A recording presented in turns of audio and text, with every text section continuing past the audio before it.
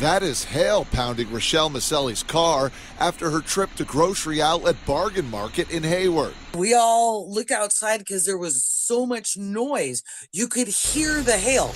Literally, it was like super loud, like and people were running around in the parking lot. Parts of the Bay Area hit hard with hail Wednesday. This video taken by a viewer in Santa Rosa. It almost looked like snow along the landscape. But it was very unexpected. It just like whoosh, just like came through. But that's why I love the Bay Area. A Bay Area and just beyond that also saw snow Wednesday in the Santa Cruz Mountains.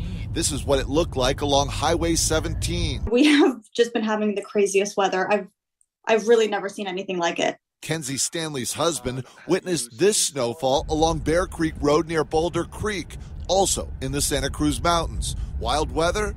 Well, maybe. Perhaps, maybe every 5 years, we'll see snow along the Santa Cruz Mountains. And again, it melts away pretty quickly. What is out of the ordinary with this weather are the extremes, according to Professor Allison Bridger of San Jose State University. The models are unequivocal in saying that unusual weather is becoming more usual, more common.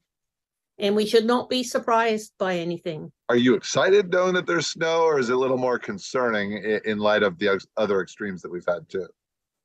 I'm excited. Ask me that tomorrow when I have to drive. And the roads are slick. As to when your best chance at seeing snow on a hillside or mountain is? I think probably Friday morning would be a good idea to rush outside in your jammies and take a look, see what the hillsides look like.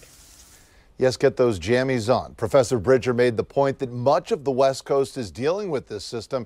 As I was gathering video for this story, I came across snow in Vegas and people bundled up in Arizona. The professor believes climate change is to blame for these extremes that we keep seeing during our seasons. J.R. Stone, ABC 7 News.